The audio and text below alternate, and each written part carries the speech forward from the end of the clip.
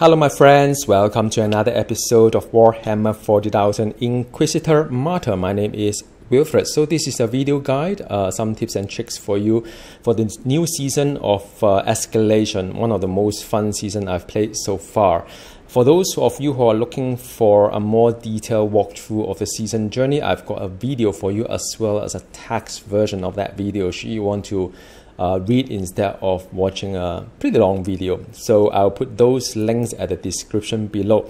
Now, together with this new seasons are two very highly requested quality of life update. The first one is you could skip the entire campaign, both for the base game and or the prophecy DLC if you have already completed it in the past. So by doing so, you will create a level 1 character, full morality points, and everything is unlocked in the ship. But what I do find is that without the story campaign, I do struggle a little bit to get the fate currency as well as the influence of the star map as well. So do bear that in mind when you choose to skip the campaign, and you'll need to work pretty hard for those currencies as well as influence points. The second quality update is the one that you can mark an item to be your favorite. And the great thing about this feature is that when you mark those items, those cannot be sold or salvaged at the vendor. So I do use it and like it a lot. You can also favorite, sort by favorite as well. So these are pretty good features that I use to try out different builds. All right, now onto the season itself. It's a pretty complex season, and there are quite a lot of aspects I would like to cover and also give you some tips and tricks to it. First thing first is that during the mission, there are villains and commanders that can become harbingers. Now, harbingers they spawn pretty often so far because 70% of them can be converted into harbinger. That is green in color when you see on the map. These are pretty dangerous kind of bosses because they do have auras, and we'll get there in just a bit. It comes with a whole pack of horde enemy as well. Do watch out your tarot card augmentation, and also each of those alive horde will buff the harbinger with the 50% HP. So you do want to kill them off first and take down the harbinger. All right, the harbinger, of course, need not to say drop badges as well, the currency for this season. Second of all is that it does have a very interesting and unique seasonal mechanic, which is called the escalating enchantment. To me, it is like an extra slot of 6 affixes, if I may see it that way. And as you progress onto the map, as you kill enemies, and this enchantment will be randomly rolled onto each of the affixes to see to give you the kind of buff that you may or may not need, depending on what kind of build that you have. So the all in all, you will see all the pop-up seeing like 12% damage bonus for channel skill, or Thunderbolt or Authority restore X amount XP for every enemy it hits. So it's rather interesting. I do personally like those like the Thunderbolt of Authority, because usually that kind of mechanism is a little bit hidden in the game itself, but this season seems to bring it quite a lot of focus on the Thunderbolt of Authority, which is kind of fun.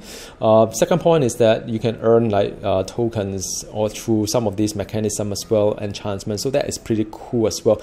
Now do bear in mind that of the 6 affixes or enchantment, they do have different kind of like shall I say type to it. So it will roll a certain affixes onto certain slot. So just bear it in mind. Now the enchantment, if you see some good enchantment that you like to lock for 5 missions, you can do so. There are particular locks that you can do for the morality, archaeotech as well as relics. So those are the 3 colors: the yellow, the green, as well as the red color enchantment that you can lock. So if there's some that is really good for your build and you would like to lock it for 5 missions, you could.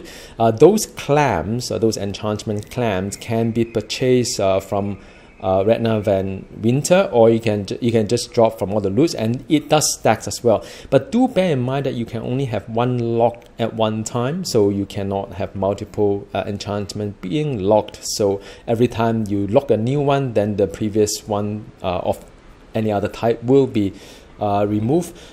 Need not to say you only have 3 slots that can be claimed. The other 3, the primary as well as the secondary, cannot be locked. Those are random as you progress playing the game. All right, so that is the enchantment claims. Another one, the next bit of it is that you earn badges as you take down the harbingers, as well as just playing the game. Chests and so on. Those badges can be used to buy the clams, the previous, the one that I showed you. You can lock those affixes, or you can buy the stash as well. So there's escalation stashes, type 1, 2, and 3. For the season journey, you have to buy all 3 types. But of course, the best value for money would be the 3rd one, although it costs the most, but it guarantees a certain kind of like archaeotech relics as well as seasonal items. So that is a pretty cool one, a little bit like the season 4 if you play the season 4 mechanic of those stash. Right, so that is the badges, and you could actually see all these currency tab. You can trace it in the currency tab. Now, next bit is the escalation bar. So as you take down the as your escalation bar goes up, once it fill up, and it will spawn a seasonal mission. From what I've seen so far, the seasonal mission seems to stacked onto each other, so you can do a few at one time. You don't need to be compelled to do a seasonal mission straight away once you fill up a bar, because it depends on whether you have enough keys or not. Now, each seasonal mission will have 2 guaranteed escalation cash, and that is very important because this cash counts towards the seasonal objective as well as give you pretty good loot. It also have a chance to spawn an ultimate harbinger, and the ultimate harbinger is the ultimate boss that will of course drop you pretty cool stuff as well. And so do bear in mind of the escalation picks. And the next one is the keys and caches. Now, even when you play the random missions and so on, you may see some yellow color cache on the map, and it looks very, very beautiful. Instead of the red color, the usual one is a yellow color or golden color, and you can use the escalation cache key to open it for loot. And this chest has a 50% chance to appear in any random mission as well. And I personally would only start a seasonal mission if I have 2 keys at least, because otherwise it's a little bit of waste if you want to use a seasonal mission but you don't have enough keys to open those chests. One good thing to also highlight is that it does have the void key of escalation as well. If you play season 4, this should be familiar with you. You get an extra chest to open after you finish the Void Crusade, so that is a fun time. I can't miss that in season 4.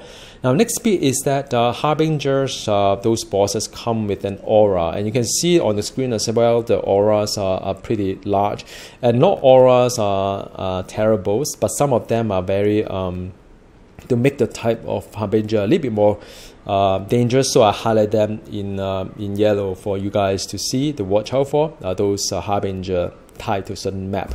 Next bit is that starting a seasonal mission is through the UI. When you're on your ship, you can click the start seasonal mission. Once you start it, you can just apply the tarot card as per normal. As I mentioned before, there is a chance to spawn a seasonal boss, the ultimate harbinger, and it does have a better chance to drop the seasonal item.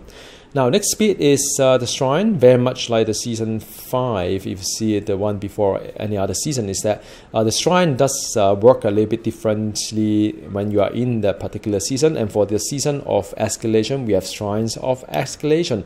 1/3 of the chance you will see a seasonal shrine, so it doesn't happen all the time. Bear in mind though, it does reroll all your non-locked enchantment. So if you do have very, very nice combination of enchantment, you may want to think twice, but it does have the chance to spawn high quality loot. I've seen it before. So 30% of chance you get the high quality loot. I don't really care about the buff nor the hot enemy, but the high quality loot is what you gamble against rerolling all your enchantment. Sometimes you may have a lot of crap enchantment and want to reroll that, and you can use a shrine to do that as well. Just a bit of thinking or decisioning. Now, seasonal items, the next 3 pages, I'm going to show you some of these seasonal items and my thought on that as well. Just a bit of background. I've played all the classes with, besides except the Battle Sister, all of them I've got the level 100 and in endgame. So when I look into this whole set of armor, the Unbroken Shelter is alright. I mean, it's not the best card of fixes. You don't really get surrounded too often, depending on what class you play, unless you play a melee. So I would say, well, if you don't have any better Ancient or Archaeotech relics item, why not? Sage Solace is kind of interesting as well. It does have a flat damage bonus and also stun against the chance to stun against the slow or short enemies in this game. You tend to slow and short a lot because that's how this game works really.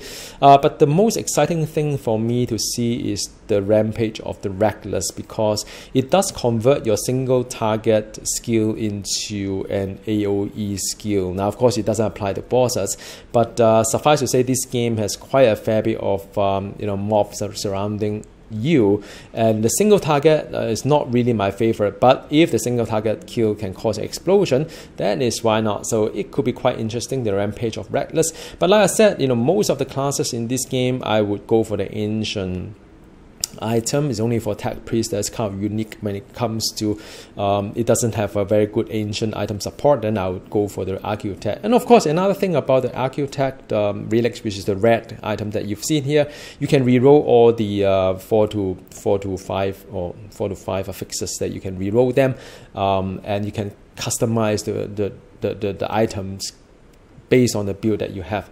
Next bit are the weapons. I'm not going to go through all of them. The first one is the Destruction of Reach, which basically is the further you are, the better damage you deal. Probably better for range assassin, but the rest of it I'm not entirely sure, because most of the time you do have a lot of mobs quite near you as well, especially when you want to skip through the dungeon quite fast or the mission quite fast to accomplish the objective. Sacred Slaughter, two-hand weapon, again is mainly for either assassin or the crusader, so that is alright. And the third one is really a hybrid weapon. I'm not sure whether the combo weapons are called of the Battle Sister are also part of hybrid, but hybrid is mainly for other classes like the Psyker. So I mean, that is kind of interesting as well. Explode on kill is also quite desirable. So yeah, there's something to think about. The last bit is really the seasonal items for the other slot as well. Not going to get excited over the Bounty of Penitence unless you are playing the assassin that uses Surprised as the belt item.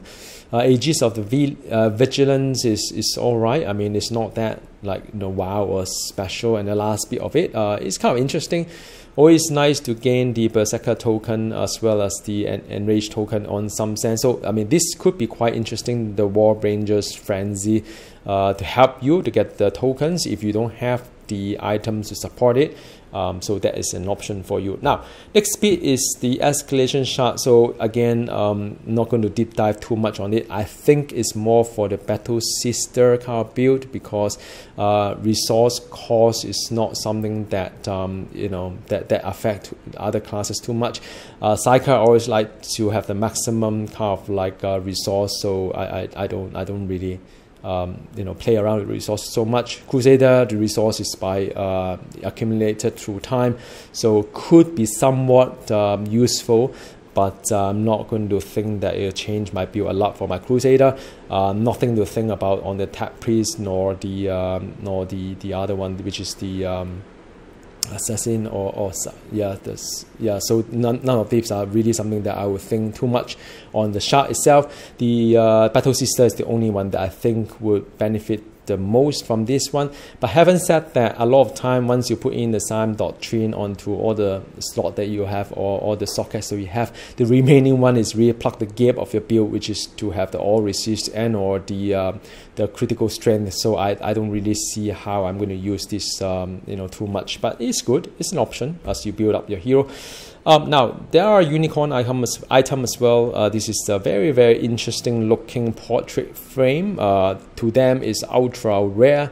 it's only 1 in 1,000 chance to drop from the champion or stronger enemies. So to be honest, 1 in 1,000, is it really you know, a very ultra rare? I think it's kind of doable. I'll see if I can get it within this season. Usually one season is within 6 months, and but champion or bosses, each mission should have quite a number, and there are tarot cards to spawn extra champion as well. I believe like murder. So you could have a go at it if that is what you want to go for. All right. Now the next bit is really the seasonal objective that is very unique to season 6, the season of Escalation. None of this really you know, concern me too much. The only one that seems a little bit tricky to do is the tier 3 master, the Harbinger Prioritize, which is to eliminate a Harbinger of Escalation without killing the minions first. And it's kind of difficult because a lot of times your skill may accidentally hit a minion, shall I say, and I mean, even if the minion get in the way of your single target beam, they will die as well. So I think I'll yet to see how I'm going to do it. Maybe I'll do it at lower difficulties to see if I can one shot or very easily kill off the Harbinger without killing any minions. But we'll see how that is going to play out. The next bit, nothing too tough for the tier 5 and tier 6 and tier 5, just that for tier 5 heroic you need to open 100 seasonal chests, which could be quite a number, I would say. So you do need to play a fair bit. I'll update you all on my progress. And last but not least, there are very interesting decor for you to put it in, a bit like the Warcraft Lich King kind of look to it. So yeah, I mean, you could collect some of this decor for your ship as well. So thank you very much for watching, and any question, do drop me at the description below and the comment box below, and do check out the pinned comment as well. If I miss out anything or if I discover any cool tricks and tips, I'll very inclined to put it there for you guys. All right, see you next time. Goodbye.